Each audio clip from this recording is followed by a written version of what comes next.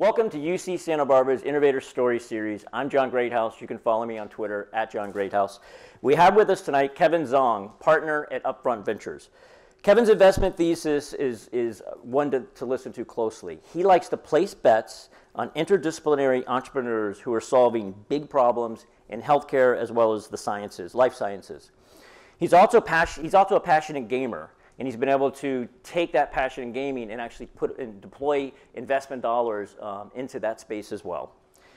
Before he joined Upfront in 2012, Kevin was with the Boston Consulting Group, where he advised a number of companies in different industries on strategy, M&A, as well as operations all over the world, US and in Asia.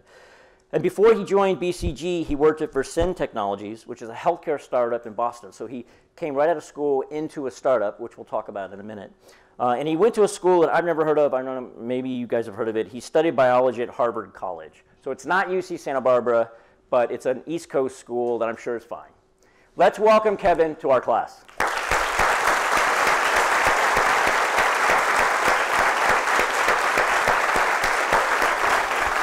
Thanks so much. Great to see you. Likewise, likewise. Thanks for making it. I know you're crazy busy, and getting up from LA is not an easy task, so we absolutely appreciate you. And that was probably the worst introduction I've ever done, so my apologies to you. No, it was wonderful. And thank you for having me in here. It's exciting to be in front of you guys and chat a little bit about Upfront, about myself and entrepreneurship. And it's great that, you know, I've known Upfront for a long time. One of the early investments I did was with one of Upfront's marquee partners, I think at 2007. Mark Suster and I did an investment here in Santa Barbara together. And so I've known Upfront for quite a while, and they went from being, you've refashioned yourself, and it's now $2 billion in management. It's the premier venture capital firm in Southern California, period, and I'd say one of the premier in all of the world. So what's happened over the last, since 2007 has been pretty incredible. And I'm really excited to have Kevin here, not just to speak to the students and not just to have the content for folks on the internet, but he's really making a commitment to Santa Barbara. They have a couple investments here already, in town, Appeal and Invoca are two of them, and he's really making a commitment to UC, to Santa Barbara in general, and I'd say to UC Santa Barbara specifically. So we really, really appreciate the time and attention. Of course. You guys have incredible talent here. Yeah, well, we like to think so, but it's nice to be discovered. Of course. So I'm always curious about an entrepreneur's home life growing up, because it's just varied. Like some people, everyone comes from a different background. That's what's great about entrepreneurship. I'm curious, were your parents entrepreneurial? Was that encouraged at home, or just the opposite? Were you taught, get a job as a lawyer and don't do something entrepreneurial? Yeah, it's interesting. They certainly gave advice to me that was very much, driven by their own path, and they were very entrepreneurial. I grew up in China. They grew up through the Cultural Revolution. They were the first class to go back to college when college reopened. Oh. They're both artists, actually. They paint. My dad paint. My mom did textile design. My dad went to study in Italy in the early 90s. My mom went to study in Japan in the early 90s. Then they both moved out to the U.S. and created a whole life for themselves, and really sort of for me to come out and have a better education. And then when I moved out in 2009, they were basically like, you should be a doctor or a lawyer. And did they really? You should never don't do this crazy thing. You're already in the best place, and just focus on your studies and don't do anything else. And you're like, yeah, Mom and Dad, you were artists that pursued your passion, but I shouldn't pursue mine. Right, exactly. And they had like a small business. They worked with various art galleries around town, et cetera, and yeah, they were very much like, don't do that. Well, it's funny that you mentioned that about their own business and working with art galleries. Artists, musicians or painters or sculptors, if they want to make that a career, they have to be entrepreneurial. Yes. Like nobody knocks on your door and says, hey, can I buy one of your paintings? Like you have to be a bit of a hustler, and if you're not a hustler, you need to partner with somebody that's, there's the founder of Tradesy, Tracy D'Annunzio, she was a sculptor.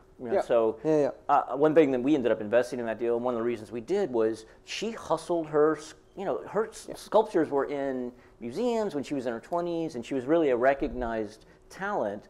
And that's not an easy business to become recognized in when you're in your 20s. So there's got to be a little bit of that hustle. So what was your dream job as a kid? Like I wanted to be a baseball player. Like I'm 5'8", like that ain't gonna happen. But what was your dream job as a kid?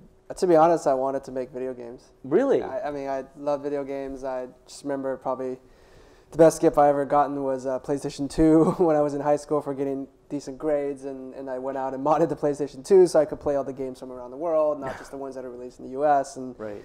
you know, that was probably the last thing. I think my parents would have preferred that I become an artist and be a video game creator. So. But in a way, you've certainly influenced the video. We're going to talk about it later. Yes. But you've been able to somewhat live that dream. I'm still not a baseball player, but you've been able to live that dream kind of in a less direct way. Absolutely. Yeah. I'm curious what you would say to not just this audience, but again, younger people that are watching this. What are things, when you look back on your career as an entrepreneur, as an investor, and then as a student, were there things during your undergraduate days, whether it was in the classroom or outside the classroom, that you think would have better prepared you for the startup life? And what advice would you give a student in this audience? Yeah. I mean, I think number one is really actually maybe in some interesting way getting experience outside of the classroom. I think, you know, the classes that were my favorite classes anyway were ones that involved us going out and doing field work. I was a bio major, and you know, we went out and did field work. And the most interesting sort of classroom experiences all revolved around volunteering at organizations, interning at companies, even, you know, doing research and classroom work, but in a different part of the world. I was in India for a whole summer doing biology research there. It really opens your eyes to what, you know, different paths there are in life. Yep. And I think that was, you know, by far the most important lessons I learned out of college. And I think one of the best things about college for me was really Harvard. Probably more than anything. I mean, like there's a lot of things that are good about Harvard, a lot of things that are not good about Harvard. And I think the number one thing for me was that they made it a point to recruit people that I think were just a little bit more commercially minded than I would say that, you know, folks at some of the other Ivy Leagues, folks at MIT, et cetera. And I just remember having classmates who, like, you know, first day in school were thinking about what internship they're going to try to get in freshman year. And I was like, I don't know what an internship is. It's like, I'm trying to hear to, like, go shadow some doctors and do research in a lab. And you just see that across, you know, you don't have to be an econ major to do that. You don't have to be an engineering major to do that. Like, people were very interested in seeking opportunities outside of campus as well. And so I think that's critical. Yeah, I encourage students to it. And sometimes students think, well, I'm going to start building my network when I graduate. Like, no, start building your network now, get a mentor, get an intern. These folks have heard me say this over and over again. So it's good to hear you reinforce that. So we talked about your home life, parents that weren't necessarily, you know, thrusting you out into the startup world. Sure. I'm curious, as you were studying biology at Harvard, when did you decide, or was it right when you graduated, when was that point where you thought the startup world made sense for you? Yeah, it was honestly really last minute. I mean, I did lab work my whole 4 years there. I wrote my thesis on neurogenesis on your factory bulb, which basically just means I had to do a lot of surgeries on mice springs and use our imaging equipment at midnight because during the day that's all used by grad students and postdocs. And I think I got really caught up in that. Like, I don't think I really sort of lifted my head up enough to think about other opportunities. And it wasn't until actually after I took my MCAT. And I was, you know, shadowing doctors. Oh, so you were still on that medical path? Yeah. I took my MCAT. I got my rec letters. This was, you know, summer before senior year. I was shadowing doctors, and one of them was like a ER doc, and there was also PCPs and others, and like none of them were that happy. And they were all kind of telling me that, you know, I was like, what does it take to be a great doctor? And they're like, well, I think you have to specialize a lot. Like, in this country, you know, practicing medicine, like, you get rewarded both financially and sort of in terms of recognition from your peers and whatnot. Like, the deeper and the more narrow you go. Right. You know, not just a cardiologist, but a cardiologist who specializes in this kind of surgeries. Yeah, and neonatal. And had, you know, clinical publications on this thing and et cetera, et cetera. And I just realized, like, I don't necessarily want to do that for the rest of my life and be that narrow. Yep. And on top of it, you know, these people were kind of implicitly telling me that, like, you know, to succeed, you have to do that, and you don't seem like you're that bought into it. So you should really think about then devoting the next 4 years to med school, another, on average, 3 to 4 to 5 for residency, right, and fellowship, and then, you know, you're like 30-something before you're sort of working. Right. And so that's when I actually made the hard pivot. I mean, I basically talked to a couple of my friends who were not in medicine, and they were, you know, going out, getting jobs in banking, consulting, engineering, and asked for their advice for like what jobs I can look for. And look, I wasn't looking for startup jobs to start with. Like I didn't know very much about startups. Yep. And instead, I recruited was the usual, consulting firms and banking firms, et cetera. Except that this was 2009, so it's not exactly the best year to be looking for a job, especially for someone who's never had any sort of real business experience coming out trying to do business. And really, none of that worked out. And I ended up actually, through a bunch of the work talking with different consulting firms, I ended up, getting connected to some former consultants who are now at this healthcare startup in Boston. And, interviewed with them and got really fascinated by what they were trying to do as a company, which was really focused on how do you take, by the way, the same problems that we're currently trying to solve in healthcare, sadly, how do you take medical records and medical claims data, analyze them, and be able to figure out, which of your patients are really sick, which of them are being treated incorrectly, missing sort of care protocols in what's been done with them, and how do you inform the health systems and how do you inform the insurance companies, to go fill those gaps. And I kind of got interested in that and ultimately ended up joining that company. So you were able to leverage some of the undergrad. I'm not sure if you know Miles Beckett from... Yes, know Miles well. Do you know Miles? Investors, yeah. Oh, right on. So, sorry.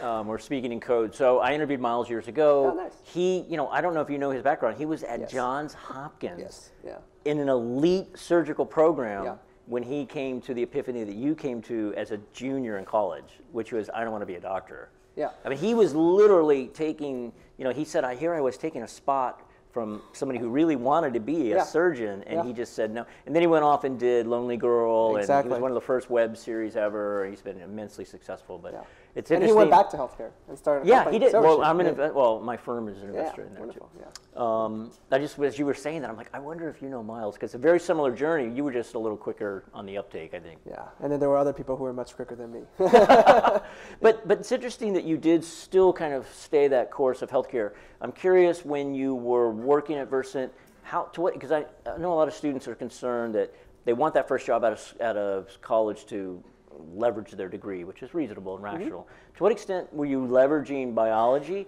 or not in that first job? Yeah, honestly, not. Yeah, I suspected. I learned my job. I was on product team. I was a business analyst. So my job was to look at all of our product specs, work out those requirements, and then work with the engineers to figure out what to build and how to build.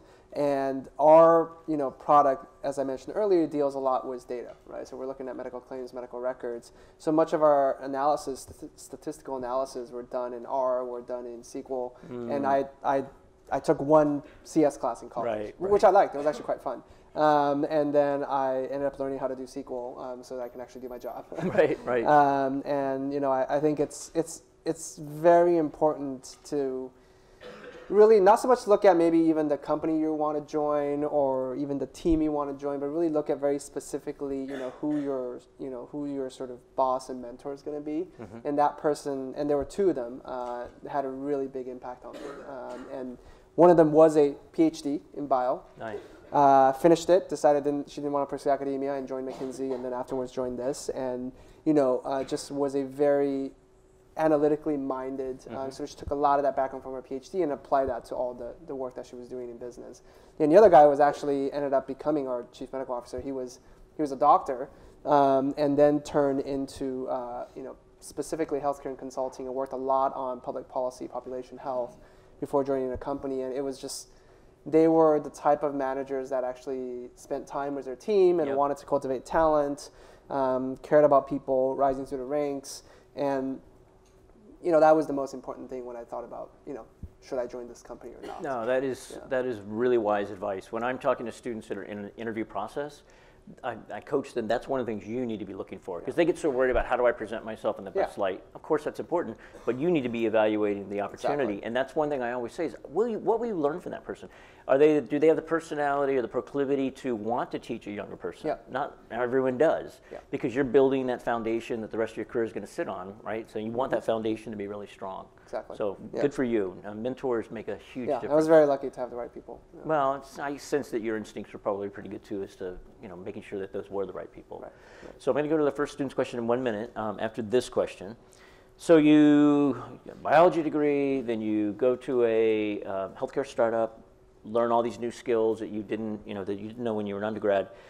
You then went the consulting route, which is less typical, right? Usually you go right into that. What prompted that move? And two-part question. Now that you look back on it, what skills do you think you cultivated as a consultant that have helped you as an investor? Yeah, absolutely. So part of that was driven by, as I mentioned, both of my managers were consultants, and they've always sort of imprinted on me like you should, you're in a product role, but you should always try to step back and think about really ultimately what is it that your customers need. Yep. How do you work with other departments in the company like sales and marketing, and really trying to understand the higher level goals of the company versus like your day-to-day is just so narrowly focused on the specific product features, right? Yep. You're trying to work with engineers on delivering, at the right timing and deadlines. And so, I wanted to get some of that business training. I didn't feel like, by the way, that company I joined, it was crazy. I mean, like, they went public when I was there. Then that company, it was the first IPO on NASDAQ after the recession. Then that company grew, purposely grew through acquisitions, right? All inorganic. They just bought up a bunch of companies around data analytics in healthcare, multiple offices. It was kind of this like whirlwind crazy journey where I would say even like maybe top down, there almost like weren't time to react to like what is really our clear cut strategy, what we're trying to do. And that was something that I felt like, I can learn that in consulting and be able to learn it across different clients, across different situations. Right. And the biggest caveat would have been like, sometimes you get unlucky when you're in consulting and you don't get on the right projects. And that's where my managers were like, look, you should actually benefit since you're going in with some job experience. That's almost like an automatic check mark on like, oh yeah, maybe I should throw Kevin on the healthcare cases, right?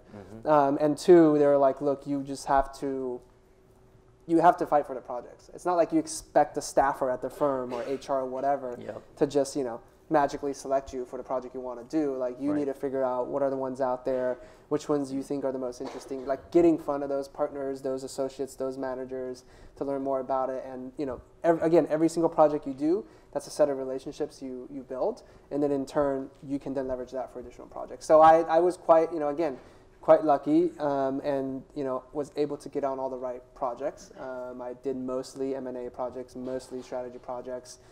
Didn't get on any of the sort of very interesting, but sometimes, very long operational projects where like after we've bought the company, we need to figure out how to integrate the two. And those are interesting. The only downside is being like, it can take like a year. So it really cuts down on like how much you can learn out of consulting, which is really one of the few jobs where like you can learn something brand new, a brand new industry every 2 months. And so I wanted to maximize that a bit. Well, and you also get exposed to your network grows exponentially because you're not just, it's not just the people you work with in the building, it's all these different companies. So you can make lots of great connections. Students will come to me and say, what do you think about consulting? I like it for young people. You get to see all these different cultures. You get to see different management styles. You get to learn from what doesn't fit for you, what you don't like. Whereas if you're in one business, that's the one business that's your frame of reference for probably 3 years or 2 or 3 years. So I'm with you on that. As far as getting on the right projects, the most important person in a consulting firm is the staffing person, right? And they're often not the most powerful person. No. So it's always good to have a good relationship with that individual. Absolutely. And I think for me, I didn't realize consulting wasn't necessarily the right thing for me long term. And I think the number one thing, and people bring this up all the time, is when you're acting as the consultant, advisor, et cetera, like ultimately you can only do so much to try to influence decisions and get an actual action out of all the work you've done. Right. And that part was probably the hardest thing for me. Like it just didn't feel like, some of the stuff, like yes, when we helped on an M&A and they actually bought the company, great. Right, but a lot of other things ultimately, strategic priorities change. Honestly, sometimes there's a lot of politics. I mean, like so-and-so SVP at a company might have already the answer in mind, and he wants to, outsiders to sort of come in and, code it with a pane of gold and be like, see, this is externally validated. Here's my watch. Tell me what time it is. Yeah. Exactly. Yeah, and that, I didn't really want to do that for the rest of my life, and I actually was not looking for an investing job, really. I mean, I was looking to actually go back to startups. Well, in healthcare. I was going to, we'll talk about that, and then we'll get the first student's question. I was going to ask you, what was that pivot then from, consulting, great proving ground, you did it for years. Why Upfront and why that pivot into Exactly. VC? Yeah, it's driven by, I wanted to join someplace early stage. The last startup I mentioned, I went public, so it's very late stage. Yeah. And I wanted to be part of a smaller team and more nimble, be able to do more. And that's, that's not necessarily what investment really is. And the thing that really drew me up front was the fact that you mentioned earlier, alluded to, that was the time when we as a firm wanted to change ourselves. GRP. Yeah, we used to be called GRP. We had been around since '96. Retail focused. Heavy retail focused, and expanded into broadly software.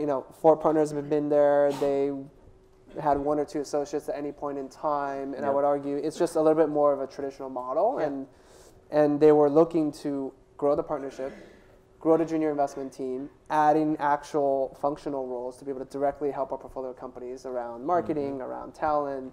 We ended up bringing in our own PM, our own engineer to build products for us so that we can be more efficient. And sort of the impetus behind all of that is, how do we make sure that we stay competitive and we're servicing entrepreneurs, in a modern way that, that stays competitive and is authentic. And 2, we can't keep investing the same things over and over again, right? Like that's, that doesn't ultimately work. Technology changes very quickly and affects different industries at different times. So yes, we are interested in talking to you, Kevin, because you're interested in healthcare and you have this biology background and maybe there's things behind there that's interesting. Hey, yes, we do want to add a partner that's in and around enterprise and SaaS and do more there, et cetera. And that felt very entrepreneurial to me. And it was, if any of you guys know, when a small partnership goes through a massive change like that, oftentimes it doesn't work out. Right. But also when it does, that's like the real moments of transformation and everything in the culture can change. So that's felt like a startup to me. Yeah, and I vicariously was part of that with Mark, and that was his first investment in Invoca, and I'm very happy to give a commercial for Upfront because I've been on a couple boards. We've invested, and we sold a company to Apple together. We've had some success. Yeah. And every single venture capitalist will tell you that they're going to roll up their shirt sleeves and they're going to be there when you need them and they're going to work really hard. Most of them won't. And I've seen it in action. When it would have been easy, everyone's like, 1, 2, 3, not me. I don't want to deal with that. Upfront consistently leans in, supports their companies, founder-friendly, founder-centric, but at the same time want to do the right by all the investors. Yeah. It's really a good combination. So anyway, thank you. That's all true. Let's take the first student's question. All right. Hi. Looking at the Upfront Ventures People's page, one can't help but notice the number of relatively young people working as partners and other highly ranked positions. Yep. What kind of impact, if any, do you think that this has had on the success of your company? Yeah, I think to go along with what I was saying earlier about reinventing yourself always, right? Look, different people start different types of companies, and that's just a fact. And, when entrepreneurs look at the investors and they look at us and other investors, they're looking for people that they can relate to, right? And that would understand, on a personal level as well as from, a generational level, from a diversity level, from an industry experience level, operator investor experience, et cetera, all of that. They're looking for people that they can identify with and try to plug whatever gaps it is that they have, right? And it's just a fact. You can't expect, someone, let's say older, to still be as adept and using all the modern technology tools, right? They might have started 3 companies before, but how they think about what are the right workflow and how do you set up teams, that just changes, right? And we all have to continue to learn and figure out what works these days and what are new modes, new tools, new products that can help out. So we just told ourselves that we have to make sure that our partnership reflects the type of people that we invest in. And that's from every single perspective of background and experience. And so that's why we made it a point, and that's just one vector you pointed out, right, that we've continued to work on and continue to bring people in. And it's experimental too, right? It's not like we do it right every time. And we, back then, as I was mentioning, it's pretty stable, 4 partners, 1 or 2 associates, kind of the same model for many, 15 years, 16 years. Yep. And we started thinking about what does it mean to have a proper associate program? What does it mean to have analysts versus associates? How do you have mid-level positions? How do you promote? What programs do you hire from? Those were all things we experimented with and tried everyone, hiring and working with people, right, from different backgrounds. We had an 18 or 19-year-old join us for a year and a half, to people right out of college, to people who had, a little bit of job experience in a consulting firm, to people with PhDs and work experience. It's all part of, our own sort of iterative learning as well to figure out, who are the right people that can mirror the types of entrepreneurs we're trying to invest in. And you, I think, have brought in some very creative EIRs. Chameleonaire, right, is one of your EIRs. And so really looking for creativity outside of the traditional Ivy League business schools or where VCs used to come from. Yes, exactly. And I think that's certainly been to your benefit. Let's go ahead and take another student's question. Hi. Hi. You said as a kid your dream job was to make video games and that you're still a passionate gamer. Yeah. Given your work experience in consulting and startups, do you think you have any ideas of possibly combining both your passion for video games and specific industry knowledge into a future project?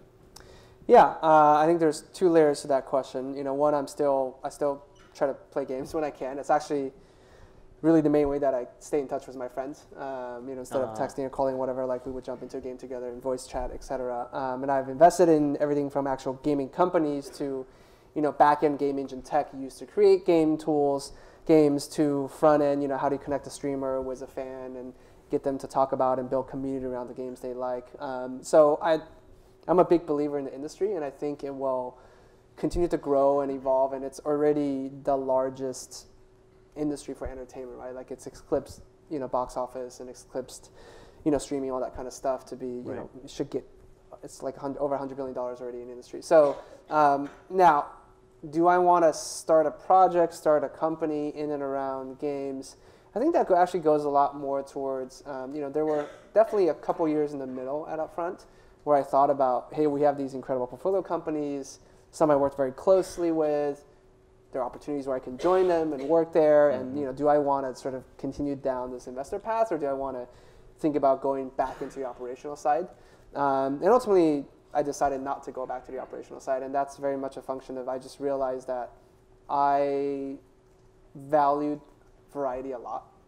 I think if I were doing the same company, the same product for 5, 6, 7 years, that's not really the best fit for me personally. And I particularly like working with companies early on, and that's what we do at Upfront. We usually go in at the Series C, Series A rounds. Yep. We jump on the boards. We get very active with companies, and so in some ways, like the multiple gaming-related things I've invested in, I feel like I've played a small role in helping them and supporting them, and that kind of scratches my entrepreneurial operational itch. At least for now, right? For now, yeah, and you also just realize like you really need the right people to start a company with. It's much less about the idea. Yep. Much more about the people. Totally. And like that will probably sway me more than anything. To your point, if someone incredible comes along down the road and was the right timing and they were interested and we get along and we want to start a company, you can never strike that out. That's like one of those rare, only a couple of times in sort of a lifetime opportunities that you have to jump on. Right. Are you comfortable telling us what games, your game of choice right now? Yeah. Well, I've always been a PC gamer, other than the time I had a PlayStation 2, and I still have a gaming PC, and sadly I don't really have time to play that much. So the game that I'm still playing is Overwatch, which is a very fun multiplayer game that you can really play together with your friends, and that's kind of when we catch up. I do play a lot of games on mobile, most of them for testing purposes. Right. Less so than for fun, but some of the older ones that I've continued to play. One actually we invested in called Best Fiends on the casual side. Also, I've always been a Nintendo fan, so I play Fire Emblem on mobile. Oh, okay. Yeah. So what is your just general point of view on esports? Have you guys placed a bet there? What do you kind of think of that space? Yeah, we've sort of placed a bet there many years ago in a company called Alpha Draft, which actually was doing, like fantasy football, but they're doing that for video games. Yep. And they actually ended up selling to FanDuel. Okay. And that was a good exit for all of us. And since then, and this was 4 years ago, we have not made any sports per se bets, and I spent a lot of time looking at that ecosystem. I think it's 100% true that, obviously, especially, folks, you guys would all know this, I don't have to tell you this, like, not only the people playing, but the people watching esports have just grown exponentially and eclipsed, I would say, actually most, major sports. And in fact, if you obviously take the collection of video games out there, like, that's now, right. I mean, like, it very much rivals every other, and if not surpasses every other entertainment option. And I think the really sort of hard part for me as an investment is we're always looking for scalable companies. Right. And esports is still in this sort of transition phase where if you look at how a lot of esports teams, tournament organizers, leagues, software tools for organizing esports, et cetera, how they're thinking about the market, they still think of it almost too much like sports. It's like if a sports team or if a sports league makes money off of ticketing when you go watch the match, or they sell you like a jersey, you know, as merchandise, or Coke when you're watching the game, or they do TV sponsorship and TV rights, and they get, you know, $1 billion to have exclusive to showcase the Olympics. Like that's how money has been made, and that's, I think, very heavily how people are still looking to monetize esports. And I just don't think a lot of those are venture scalable, and I don't think a lot of those are ultimately the most authentic and native way to quote unquote monetize gamers. Right. And at the end of the day, you know, again, these are games that you play, right? These are games that you watch on the internet, on Twitch, on YouTube, not on TV. Right. And you have a much closer relationship with these players and teams than you would with, you know, a football or basketball player, right? You can't chat with a football or basketball player easily. You can't play games with them easily. And these are all things that you can do as gamers. And how do you funnel that sort of very native digital interaction in a scalable way? That I'm still looking for that. And you know, if I find it, I'd love to invest. I know one of your fellow partners, Kobe Fuller, you know, one of his foci was VR for a while, and I know it still is. Do you guys have a point of view on VR as a firm or personally? Yeah, he and I actually spent quite a bit of time virtual on, reality. Yeah, on VR, like AR. Yeah, immersive. I mean, he was an angel investor in Oculus, and he's, you know, anyway, we both are still big believers. And to us, really, it really does feel like a next computing platform. It's a new way to interact, right, with information and other people. And I think the fundamental roadblock is the hardware at this point. Like, it's just too expensive, too cumbersome. The Oculus Quest is a big step up. There's no tether, there's no wires. You don't need a beefy computer to use it. You don't need a PlayStation to use it, etc. But still, like it's $200-$300. And if you were to make an apples to apples comparison to, you know, buying a game console or buying a new TV or buying a whatever, like the value is not necessarily quite there yet. And it's going to take, I think, 1 or 2 more generations of hardware for it to become so seamless that, you know, you don't feel like there's a hurdle to putting it on. And then it takes that also then to actually drive developers to make enough content. I think we saw a tremendous explosion of developers, mostly coming from the gaming world because the number one use case has been games, but also from elsewhere in graphics design, in visual effects, in enterprises as well around construction, car design, all that kind of stuff, jump into VR and create content. And I think there's a little bit of a lull at this point. I think people have now seen examples of where you can make real money, like $10, $20, $30 million off of a game that you make for VR, but it's a little bit less consistent. And so I think it takes a couple more generations for developers to really grow and scale to the point where they feel like, I can make a mobile game or I can make a VR game. I think I can be just as successful with an audience that are just as, you know, maybe not as big, but willing to pay more, right, et cetera. So you think the bottleneck is hardware at this point, primarily, and then the developers will start writing for it when the audience is bigger. Do you think, and we'll move on from games, but I have one more kind of a follow-up. Do you think who's going to be the hardware winner? Is it going to be Facebook, Google, or is it going to be somebody we haven't heard of yet that's going to come in with a revolutionary design? Is it so expensive that it really has to be a big incumbent?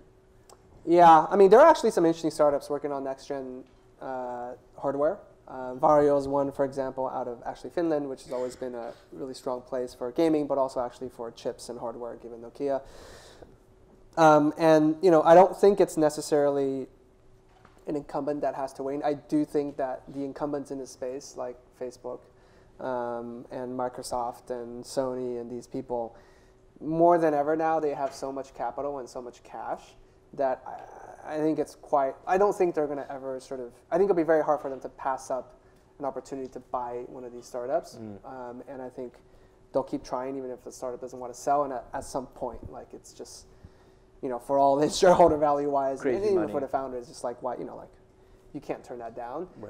I don't think they're going to let, you know, these independent companies just become wildly successful with their hardware. And I think the hardest thing really is getting developer attention, and that's a currency that the larger companies they just have a lot of more developers Yep. in their camp than any startup would. And they have incentives they can provide to front end expenses. And Yeah. I do think we'll see, you know, more and more M&A in the space as well. You know, it certainly had to stop startups from raising capital and going for it, right? Which I think is amazing. But I think, you know, if I have to bet, I would say it would be probably through cobbling together a handful of different startups for different key pieces of the tech, from optics to the algorithms to the actual hardware processing and chip capabilities, to sort of have this is the winner device. And nobody has the compression algorithms and the chips and the the headset design. Yeah. Let's go ahead and take another student's question. In regard to your interest in healthcare, how did you find yourself working at a top consulting firm like BCG, having gone from taking the MCAT and studying biology? Like, it was a pretty awesome turnaround, I feel like. Yeah, thank you. So, I mean, I actually am a big advocate that I think having had some work experience and then going to things like consulting and banking, where you're sort of that service provider to a lot of different variety of people, I found my first job to be incredibly helpful for consulting. I just, you know, especially, you know, like most people, especially if they haven't done enough internships in college or whatever, like I just had a lot of real world work experience beyond just like actually doing the work, but more important than probably anything else, like how to work with people. And you sort of figure out what it is to work on a team together. And that's really probably the part of that people part of the job is really something that you just can't really replicate in an academic setting. And, you know, like a lab is very different than what a real work environment is. And even if you work on a project together with your friends or classmates, like that's very different than a real world sort of people and politics and the different layers and like having different constituents from your own, you know, sort of employees and you know, coworkers to customers to partners to whatever. And so that helped me a lot in being able to get more out of consulting, which again, consulting is about, and to a certain degree banking, they're the type of jobs where like you get about as many training wheels as you would ever see in a company. Like they really have like everything from career counseling to staffing to, you know, subject matter experts across every area, and you know, try to ensure that you're you know, also having a good time with your peers and you're getting access to partners and whatever. But like even in that environment, like what you get out of that job is what you put into it and how you decide to spend your time and who to spend the time with. And I just had a little bit more of that from my first job than the people who went straight in from college. And so that I really took a lot away from that and was able to get the most out of consulting. Yeah. I want to go back to your career at Upfront. So you had mentioned 2012, the firm was changing, it was a startup in its own right, and you were able to progress through a number of different stages. And I'm not sure those stages are clear to everyone. So associate, senior associate, principal, and then partner. I'd be curious to hear if you could just characterize each of those and what skills are required to be successful at each one. And then, if this is not too much to ask you, then how has that informed the way that you know, your criteria and strategy that you use now to vet deals? So you kind of grew up in venture capital. Yeah. And just a bit of an open-ended question, but also a bit of an education for people that don't understand those levels. Yeah, of course. You know, levels actually vary quite a bit across firms. And again, this, as I mentioned earlier, it's related to a function of the firm's investment strategy. And so a lot of firms might have the same titles, but they might mean very different things. Ultimately, there's fundamentally really two key parts, right? The two sides. I mean, one is you're doing a lot of the analytical work and networking, et cetera, to surface and then make a judgment call on an opportunity, right? And then there's the other part of the job, which is really your almost like sales, right? Like trying to convince the founders that, hey, we should be partners in business together. Not only like at this moment when I'm trying to give you money, but like down the road, every, you know, key decision that gets made at the board, like I'm one voice at the board. You have other voices at the board. Like you're always debating and discussing and influencing, right? And sort of that part of the job is very different, I would say, skill set and training than the purely, you know, surfacing the right opportunities and doing the analytical work to understand it. And so I would say, you know, the associates, the senior associate, the VPs, like the earlier stages in venture, you know, in a venture company, like that's where more of your time is spent versus the later stage, let's say the principals or the junior partners or the partners, more of your time is spent, you know, dealing with founders, board work, you know, convincing them to, you know, raise capital, to hire X or Y person, convincing people to join those companies, convincing Right. other investors to, hey, you should really look at this and think about investing. Yep. You know, even convincing potential partners and customers, like, Yep. hey, you know, why does this matter to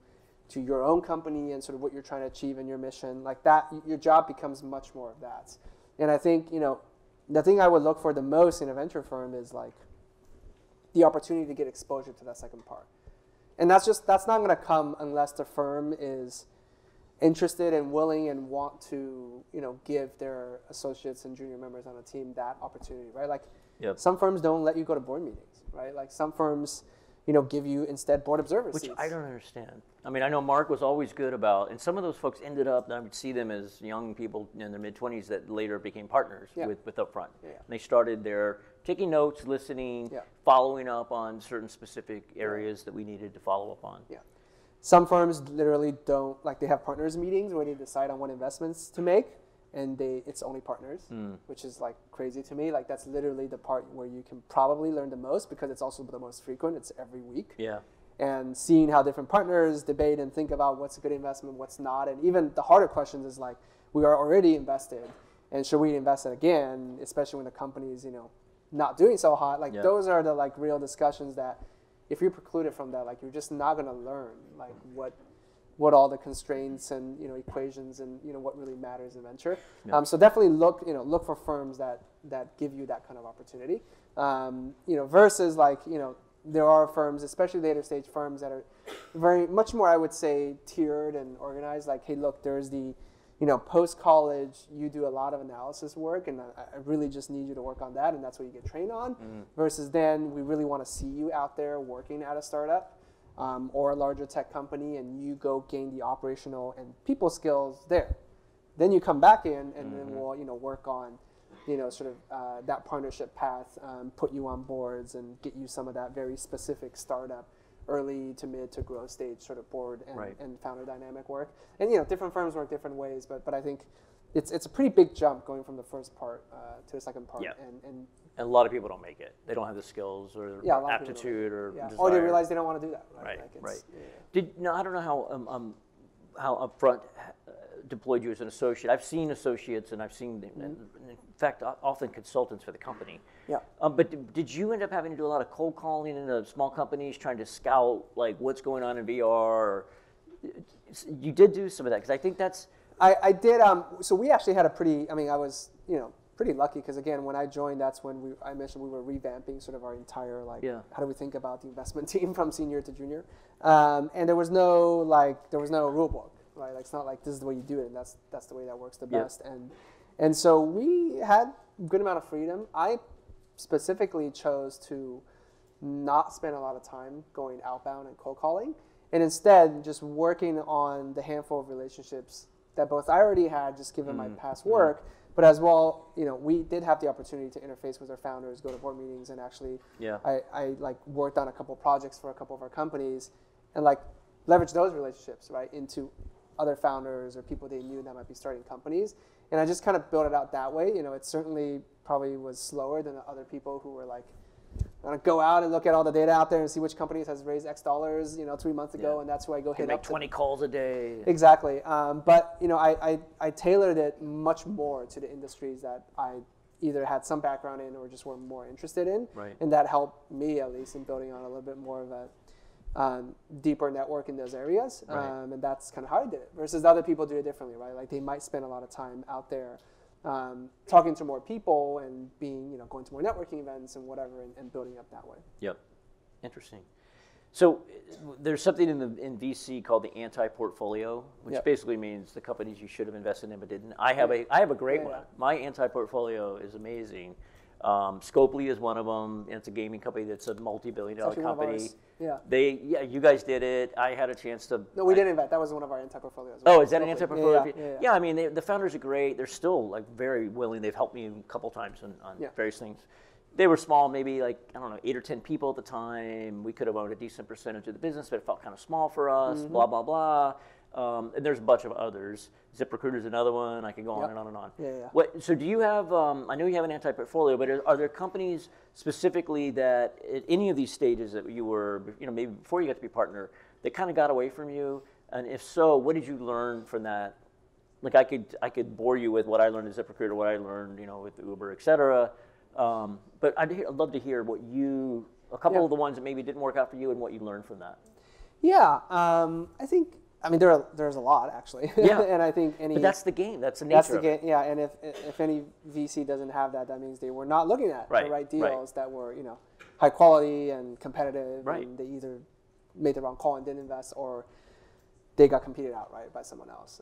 And so there are a lot. I think first I'll talk a little bit maybe top down. Like I think the number one thing is that you have to first get in front of them. Right? Like you have to be able to at least have that conversation. Right. And those are the things that hurt the most, where like maybe it's a deal in your area of expertise or in your backyard, and yet you never even met them, and they went on to raise money, right? And I think that's the thing where like I continued to try to refine, and figure out like, okay, who are the real influencers, let's say in healthcare or gaming.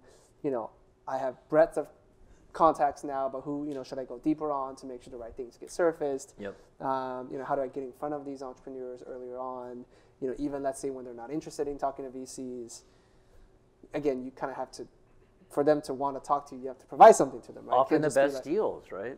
Exactly, they're often the best deals. And it was all ultimately, I think, actually probably the lesson for me specifically is a lot of times when you go deep on an area and you look at like the 10th company in the space, you get so biased and jaded that when the right one does come along, you sometimes don't see it. And a lot of times actually, let's say you were better at it, then you see it, but you're like, well, now's not the right time. Like maybe this is the right strategy, but it's still a bit early, or like they're still missing a couple folks on the teams that I think is critical for this new enterprise pivot of the company, whatever. Yep. And, invest. And I think those are probably the hardest things for me, because it's probably around that time point when like the industry is going through a lull, or that particular tech trend is going through a lull, that the real sort of next gen companies get built. Right. And you have to like, I mean, to your point on VR, for example, like I have to not be biased to think like, oh, it's just like, it's too early for VR now, it shouldn't look, right? And instead actually continue to spend time with VR developers and understand, like, has your opinions changed? Like, what is it like? Has the new hardware made a difference? Yep.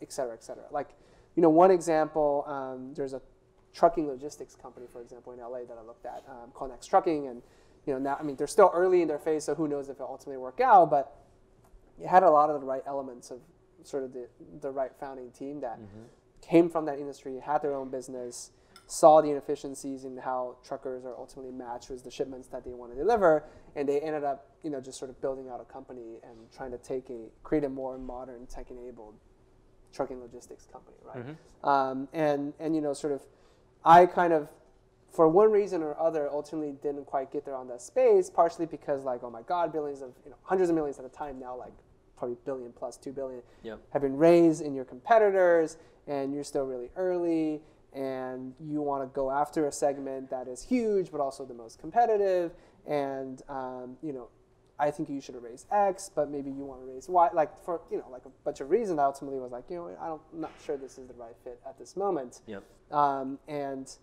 And to what I was saying earlier, probably the worst thing is then I kind of continued to get biased by that on future logistics companies I looked at, right? And I really had to like, maybe it was at some point when they like raised their next round or the round after that, was like, I really had to like stop myself having these biases and go back to first principles and think about like, what is it about this space that originally drew me, and what's changed in these years, and should I still be, what should I be looking for? Right? Yeah, be self-aware and open-minded. Yeah. I mean, so a lot of firms will say on their website, and they'll tell you that they're leaders and they're first, and most aren't. I mean, I think it's more fun. We were generally the first check, or we would be with another firm that was leaning in.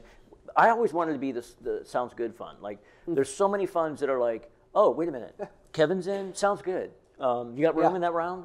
Yeah. Kevin, you did the diligence, right? Okay, awesome. And there's so many investors that are like that. Like, they'll tell entrepreneurs, I'm in once you get a lead. What? I mean, if you're in, write a check. Yeah. That is so frustrating. Yeah. And then, even 9 times out of 10, they're not in when you get a lead. But just tell the person no. Just say, no, I'm probably not going to invest in your company. Yeah. And if I can help you in other ways, wonderful. But, you need to move on to somebody that's going to write you a check.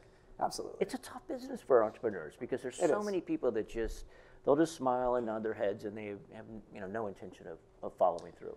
Absolutely, yeah. So when you do follow through, I think that you can actually differentiate yourself in this industry. Yeah. When you really do try to be helpful, you're straightforward, like you're telling it like it is. Yeah. And again, even if you don't write a check, you try to turn them on to something if you can. Yeah. Let's take the last student question. Hi, Kevin. Speaking of anti-portfolios, how do you personally deal with the regret, like after you find out that you missed a really good opportunity? This was actually, we literally had, it was like a younger VC kind of annual offsite thing. It was like roughly 100 people, and that just happened, 3 weeks ago. And like literally they broke us into small groups of like 10, 12 people each. And it's a variety of like, sort of VP principals at VC firms to younger partners at VC firms. And that was like the number one question. Like people were basically like, now I'm in the job for a year, 2 years, 3 years. Like I've seen some good deals. I lose out. I miss stuff. Like that kills me. Like the regret of like what could I have done different, and et cetera, et cetera. And like maybe you would expect that conversation to turn into like, well, here are all the things you can tactically do so that like you minimize your chances of like losing deals and missing things, right? Actually, the majority of that conversation was focused on actually how do you deal with your own emotion, like what your own motivations are for why you want to do this job, and how do you manage your own emotions? Because at the end of the day, if you're a successful VC, you're dealing with always like a pretty heavy slate of portfolio companies, right? And the last thing you want to do is add to their emotional roller coaster as founders of companies when like you think that was bad that you lost a deal. Like these guys like think the company They can't make payroll.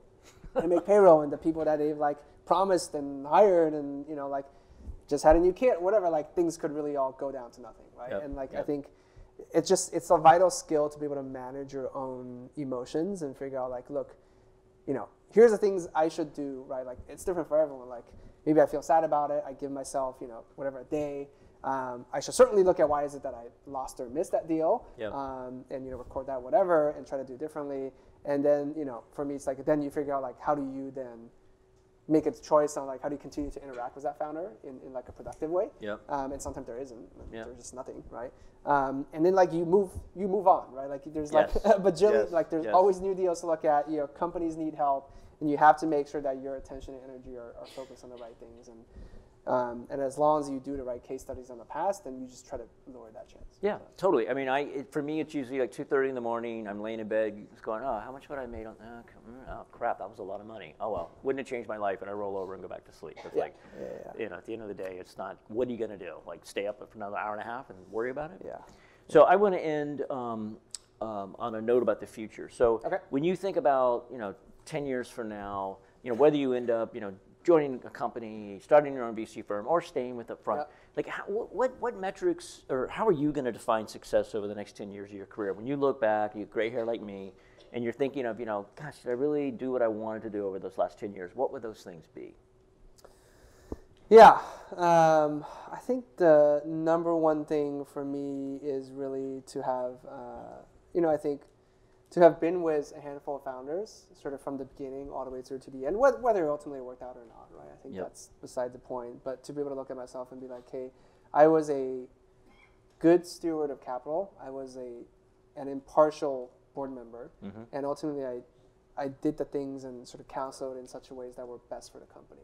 I think it's a very sort of up to you time management job, right? That's what being an investor and a venture capitalist is, and you have to always examine yourself and make sure that you are allocating the right amount of time and effort into the companies you have. And the last thing I want to be like, even if I end up making more investments that maybe turn out better or whatever, is to do a disservice to the founders that I worked with and have them ultimately, even if they don't say it to other people, be like, at a certain point, Kevin kind of just dropped off and just wasn't, like not someone I really talk to very much anymore, and like don't really need his help anymore, don't really know how to leverage his help.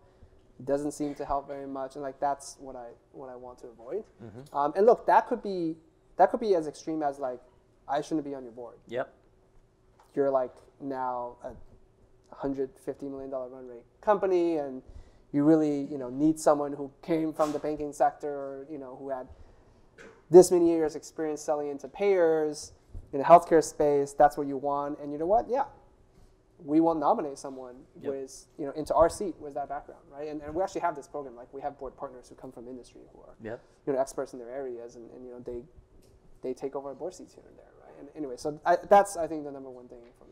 I think it's a great way to look at it. I recently rolled off a board that I helped the ideation, wrote the first check, and I was there 12 years. Yeah, and wow. and the CEO came to me and I said, you should get somebody. I mean, again, it's harder for me to help a company that's that far along in their maturation. I'm more helpful, in the earlier stages. Yeah. And the CEO was like, wow, like nobody does this. Like, thank Yeah. you. He was like, dreading, like, I got to tell John, like maybe it's time. exactly. And I'm like, it is time.